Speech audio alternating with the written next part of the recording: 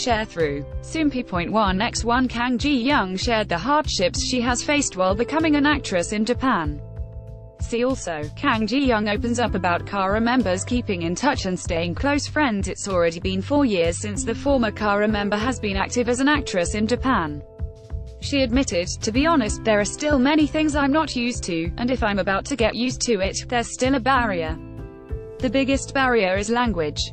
But I have no problems living there because my fans support me." Soompi. Display, News. English.300x250, BTF Soompi. Mobile. English.300x250, ATF Kang Ji Young also added, "I also play the role of a Japanese person because I have to act. It's not easy to do it when I think of it like that, but looking back on my 4th year, I think I've grown a lot.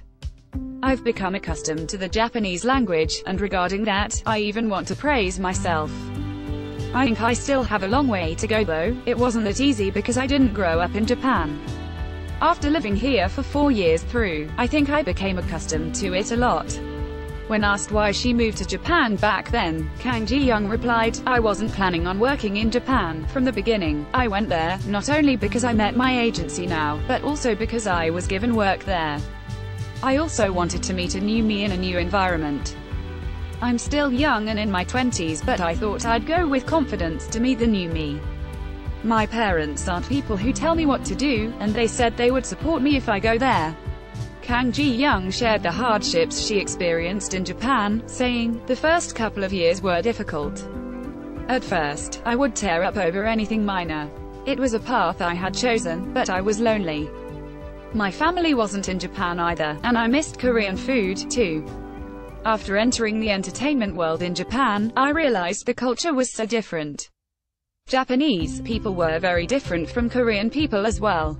When asked if she would make the same decision if she went back to 4 years ago, she answered, "If I go back to that time, I don't think I'd regret working in either Korea or Japan.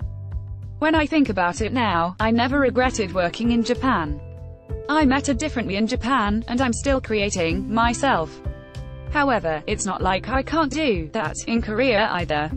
Source